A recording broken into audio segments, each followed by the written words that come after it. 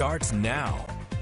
Good evening, everyone. I'm Chad Mira. And I'm Lauren Culber. Thanks for watching KX News. We all know this has been a rough winter, from frequent blizzards to 60-degree wind chill readings. But as KX News meteorologist Robert Suhr explains in our top story, one North Dakota town has blown everyone away.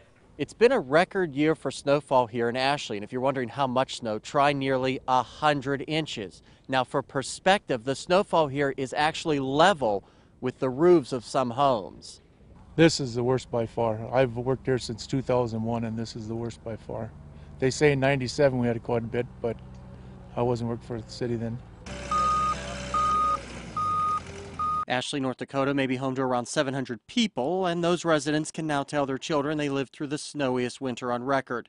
89.6 inches of snow has fallen so far. That's nearly 8 feet of snow that's been dumped on Ashley, breaking the old record of 88.9 inches set in the winter of 1996.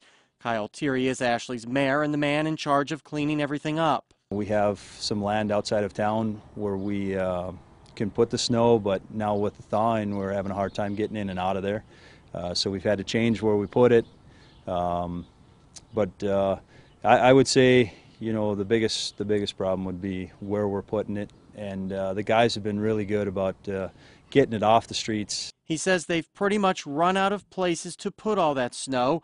And while nearly 100 inches of snow sounds impressive, seeing it reach the roofs of some homes puts it in a whole new light.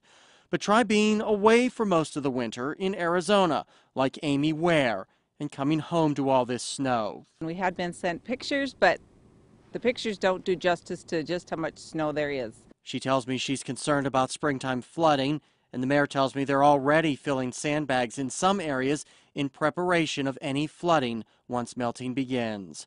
Robert Suhr, KX News. What a sight. Wow. There's some good news, though. No major snows forecasted for Ashley in the foreseeable future. Very good news. And did any other towns break a record or come close? And now these numbers aren't official yet, but meteorologist Tom Schrader joins us to tell us what he's estimating. Well, Lauren and Chad, I found another town that blew away a record. It's actually just 5 miles northwest of Streeter. Get this, 94.5 inches. The old record 68.3 with an average of about 34. You can see Hazleton, Montpelier, a whole lot of snow. And what I found the pattern is for your east or south of Bismarck, you generally had a lot more snow than everybody else and much closer to the records. Quite the winter. Glad it's over. Tom Schrader, thank you.